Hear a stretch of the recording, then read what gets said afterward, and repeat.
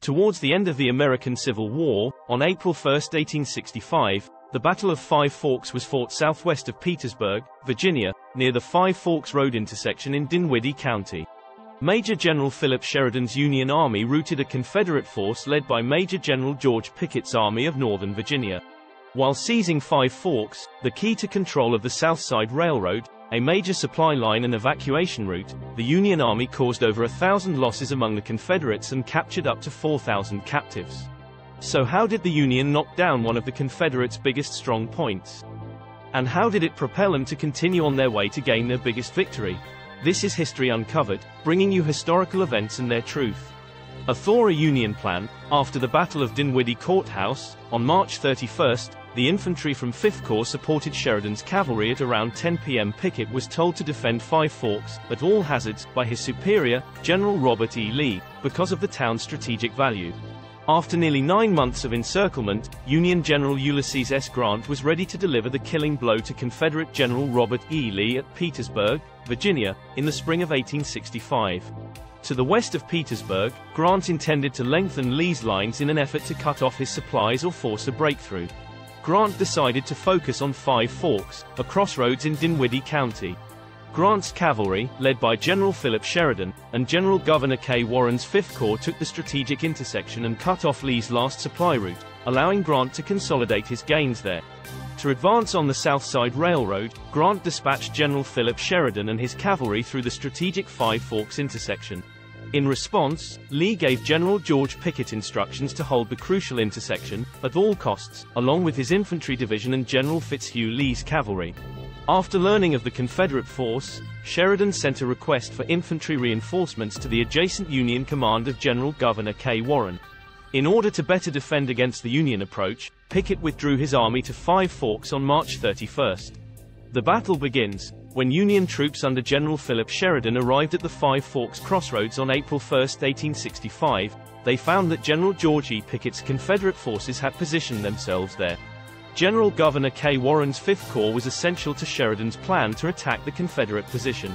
Warren's infantry was making their way to the region, but they got lost on the way and couldn't move as quickly as they had hoped.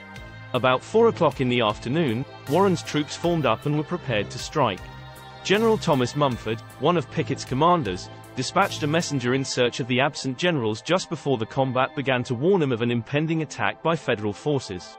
During the lull, Pickett and Fitzhugh Lee departed their posts without appointing a replacement to lead the troops in their absence in order to partake in a shad bake at a nearby farm.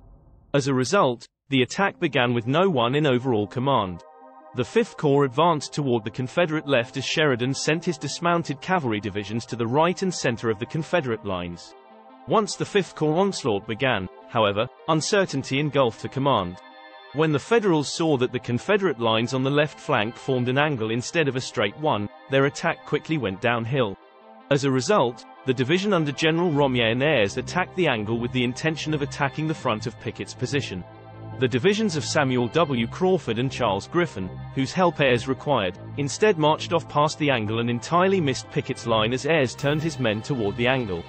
However, the situation was salvaged thanks to the fast thinking of Little Round Top hero Joshua Lawrence Chamberlain. Ayres' division, which he could see was actively engaged in attacking the angle, was getting farther and farther ahead of Griffin's division, where he commanded a brigade. He used excellent judgment as a commander and led his brigade around to strike on Ayres' right flank. After witnessing Chamberlain's daring maneuver, Griffin and the rest of his division took action. Pickett's soldiers opened up with devastating fire, and despite the fact that Ayres and Chamberlain's men were practically on top of the Confederate breastworks, the attacks began to lose impetus. Pickett and Fitzhugh Lee didn't even know there was combat going on until it was well underway.